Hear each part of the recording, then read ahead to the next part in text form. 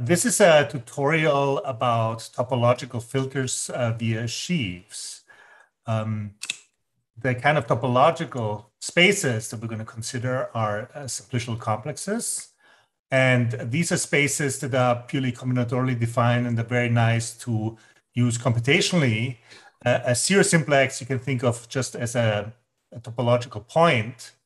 A one simplex is two zero simplices, 2 points that are somehow connected with a path.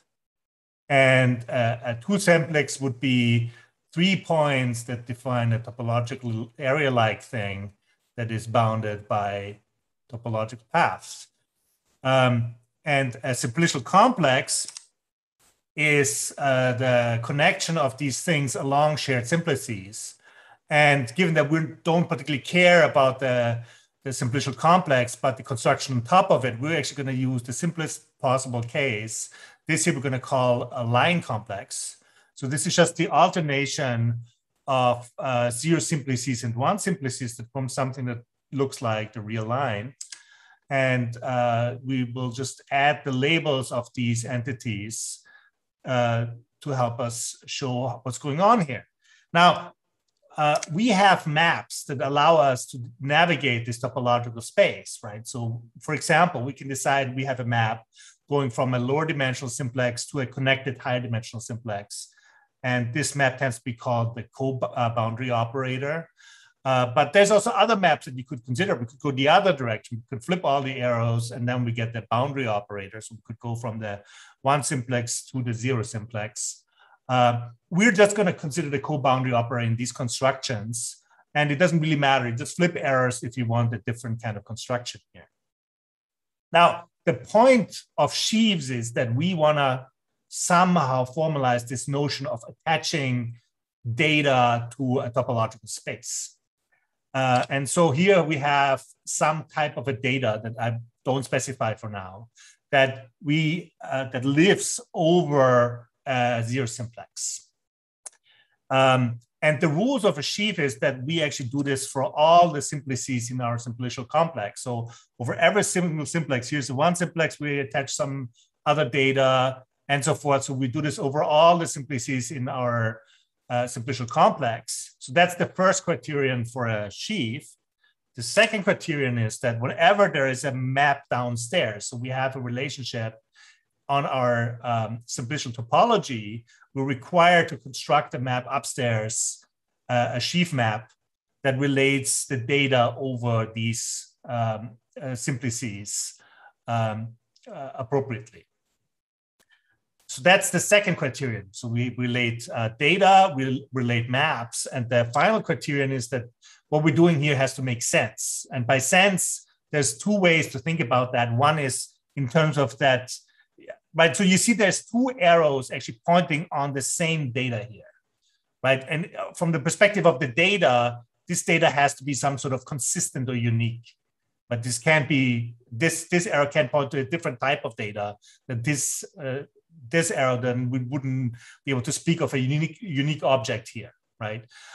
The second way to think about that is in terms of map composition. So these two maps actually have to be composed. So we have to be able to create a composite map to get here. And if something messy is going on here, we might not be able to compose. And these are two ways to basically specify the same notion that we need here to make this work out. And these three conditions are actually the definition that we're going to work with for a sheaf. So we have attaching data, attaching maps, and consistency / compositionality. Okay, so with that, let's actually do something slightly more interesting. We'll go back to just considering data, and we're going to attach something that has a little bit more structure. So this object here, we're going to call a topological filter. And you see, we actually have split up our data in a way into three types, three instances here, and they actually are connected by maps. So the reason why this is a topological filter, we have some notion of an input data here. We have some notion of a state, and we have some notion of an output, and these maps actually provide a notion of local computation. that allows us to do something here. So a filter usually takes some input with some extra information, computes an output. So this is a very general definition of what filters tend to do. But what's exciting for thinking about sheaves over topological space, what we're doing here is we're actually attaching local computation over a single simplex. Right? So it's not just that this is a coloring of a graph or a weight to an edge. We actually can have complicated entities that do internal computation associated to a piece of topology. And so that is part of why this is actually much richer than, say, color graph theory or edge flow and stuff like this. So now this is just now the data. So we need to actually repeat the construction that we've done for the sheaf before, in that we need to have data over all our simplices, and we need to provide sheaf maps between the data. And now we have a full sheaf construction for a topological filter, and I've just labeled some of these maps, but in principle, you need to consider all of them, obviously. But this is still very abstract. We have not at all said what we mean by this sheaf data here. We have not specified any of these maps. And this is actually general. You can do a lot of crazy different things with this. But just to illustrate how this works, I'm going to give one example. And that's actually taking classical linear time-invariant filter theory as the test case of how we can put that into this sheaf structure. So I don't assume that you guys know classical time-invariant filter theory, but this is basically the one slide explanation of this. What happens here is we have one input, we have one output, and we have a state/shift register. So what happens at each sort of new sample, we're going to shift down here by one, and we're going to load in information. What's here gets pushed down. So this is just a shift register, and it's a vector that contains our current state. We have a simple linear map here. This is just a summation down of the state with weights to one. So this is clearly a linear map. And we have a linear map here, which is the summation of the state for an output. So for an output computation, and this is a feedback because you can see that this goes back into this state here. So from this, we can now actually specify what the content is of our sheaf structure. And so up here, we're just going to consider a single audio sample. If you think of digital audio, for example, or single data entry in a vector space as an input, and we're going to do the same for an output. We just have a simple single data point as an output over one location on our topological space, and we have this state sheaf here now that actually has specific dimension. This number n is the length of that shift register we had in the picture. And there is a +1 here. And the reason why I have this +1 here is because we actually have an input here to consider. So for these maps to be able to be linear, we need to make space for some extra information that we then compute on, right? So the total state here is the input injected plus the internal state of this filter. We have a further thing going on here that we actually decided, look, over these one simplices, the just connections, we're not providing any input, right? We just have audio engineers would say at sample points, we have some audio. And in between, we have nothing. There's another interpretation of this that just says these samples are independent. There's no computation between them. There's nothing going on. And so what's happening here for that reason is because there's no input here, we don't need to make space to inject an input. So we just have this length of that state vector here raw. There's nothing else going on. And so now that all these spots are specified, we have all the maps specified that are non-trivial, right? We have an input map, we have an output map, and we have I call this the state update map, and there's a state retrieval map, if you will. And so we just need to specify 4 maps to specify the behavior of our filter now in this sheaf formalism. And we can actually read that off the diagram that we had before. And it's not like we can actually see this here. We don't really need to remember that diagram. But remember, we have this augmented state here. and it's basically constructed from a previous state and from an input. So the input injects into that augmented state, and the previous state is injected into the augmented state. And this is what the R and I maps achieve, right? This is, in a way, if you want to think of it, this is a direct product over vector spaces.